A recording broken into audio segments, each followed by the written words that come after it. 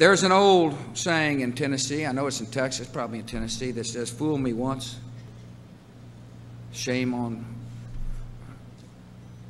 you." If fool me, we can't get fooled again.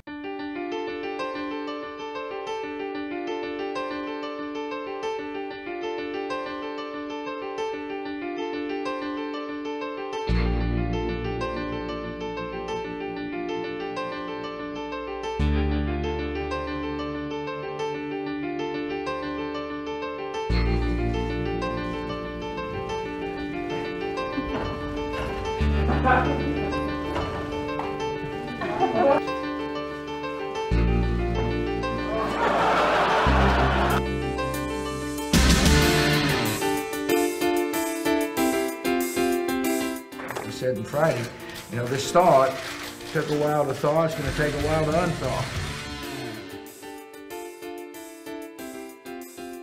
If you're a single mother with 2 children, which is the toughest job in America as far as I'm concerned, and you're working hard to put food on your family. I remember meeting a mother of a child who was abducted by the North Koreans right here in the Oval Office. Teach a child to read, and he or her will be able to pass a literacy test. It was not always a given that the United States and America would have a close relationship. These immigrants have helped transform 13 small colonies into a great and growing nation of more than 300 people. People in Louisiana must know that all across our country there's a lot of prayer. Prayer for those whose lives have been turned upside down. And I'm one of them. The fact that they purchased the machine meant somebody had to make the machine. And when somebody makes a machine, it means there's jobs at the machine-making place.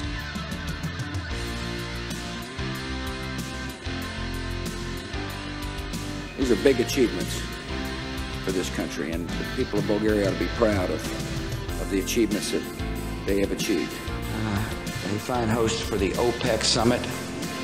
I appreciate APEC summit. God bless America.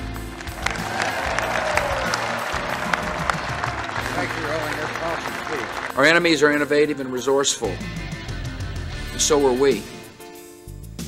They never stop thinking about new ways to harm our country and our people, and neither do we. The new Prime Minister of India is, no.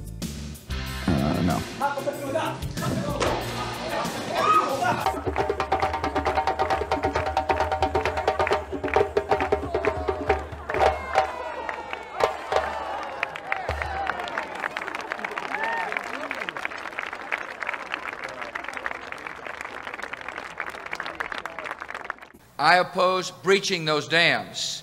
I know the human being and fish can coexist peacefully.